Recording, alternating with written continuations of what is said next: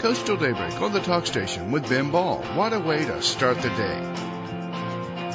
Hey, welcome to the program. Good to have you along with us here on Coastal Daybreak on the talk station. 17 minutes after the hour. And coming up is going to be a wonderful celebration, as it is every year, at the Crystal Coast Civic Center for Martin Luther King Day. And in fact, I believe it's, if I remember right, it's their 22nd annual celebration. And joins us this morning is the speaker, C.L. King. Chris, good to talk with you, buddy. How are you doing? Hey, Ben, how are you, sir? We're doing very well. Again, welcome to the program, and I know you're looking forward to this. It's going to be quite an honor to be speaking. Yes, it is, sir. And, I've been attending this celebration for many years as well, and they called me in December and asked if I would deliver. Okay, you're fading out there. I think we lost you on your cell phone. All right. Okay, can you hear me okay now, Ben? Yeah, we can hear you now. Okay. Okay. Yeah, well, I got contacted, like I said, in December, and asked me if I would consider delivering the keynote address for this event. So it's a real big honor. Yeah, that's wonderful, and it is a great honor to be part of this. And I think there's going to be a lot of folks who are going to want to come and hear you, because you've had a great message talking about kids, bullying, about how do we promote our kids' lives, and I think that's going to be a great thing to hear. Yes, sir. And this year, the 50th anniversary of Dr. King's "I Have a Dream" speech was actually this past August in 2013. Right. So there's a lot of historic significance. I heard you mention today about it being his birthday. Yeah, today is the actual birthday. Yeah. And so the reality is that the message that we want to deliver this coming Monday is about not forgetting the speech and the dream that Dr. King had, because it was much broader than just the moment that unfortunately the country was in, but it extended far to the reaches of this generation today. And the one thing that I hope that we don't do is we forget about the dream. And the reason why I say that is because I scoured the news and various websites on Pearl Harbor Day. Right. And I found a very muted response to that event. Even though it was a very significant event in our country's history, I saw very, very little news coverage on it. Mm-hmm. And so, again, something like that is significant for our generations to remember.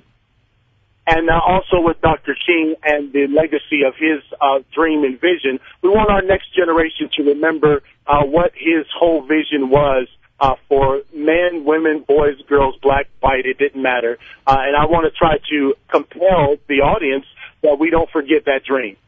And, one of the most moving parts of his speech was the way he referred to his children.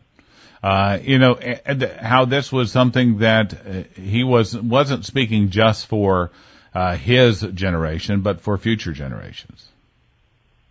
That's exactly right, sir. And so it's important and imperative upon us as parents and adults and leaders that we don't allow our children to forget about the love for mankind and helping one another out. Because the danger is that we can be so consumed with our own personal lives and accomplishments and achievements that we can forget about those sacrifices that people made a generation ago.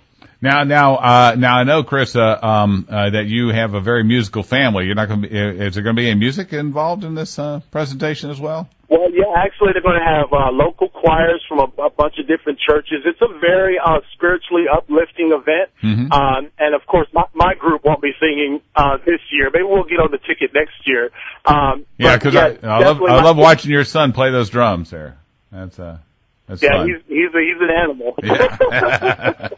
Tell him I said so. It was always great to see that. But in any case, looking forward to, again, C.L. King, Christopher King is going to be the keynote speaker at the 22nd annual Dr. Martin Luther King Jr. celebration at the Crystal Coast Civic Center, Morehead City, this coming Monday at 11 a.m. And, Chris, I know as you're working and refining, what you're going to be talking about there too, just want to remind people that, people can be in touch with you because you offer opportunities for schools or civic organizations to hear this message about protecting our kids too.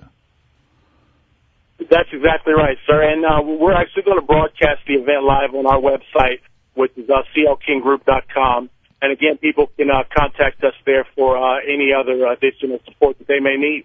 Okay, it's great. And again, Chris has been largely responsible in this area for helping to promote anti-bullying campaigns and the like, and that's a wonderful thing. And Chris, again, we have to keep you on you have to get back on the radio show a little more often too, because love having you on. Yes, sir. It's my honor. I can't wait to get down in the studio and maybe snag a donut from you guys or something. We don't have any donuts here. Oh yeah, that's right. You're on next Slim, so you behave. Yeah, I'm behaving. All right. Thanks a lot, Chris. I appreciate it. Thank you so much, Ben. We appreciate you. All right. Christopher King, again, Christopher L. King, is going to be the keynote address at the Dr. Martin Luther King celebration on Monday at the Crystal Coast Civic Center. That plus the I Serve volunteer fair going on in Ontario County too at Northwoods United Methodist Church on Monday. Great reasons to commemorate the day. This is Coastal Daybreak here on the Talk Station, FM 107 and AM 1240. More to come in a moment.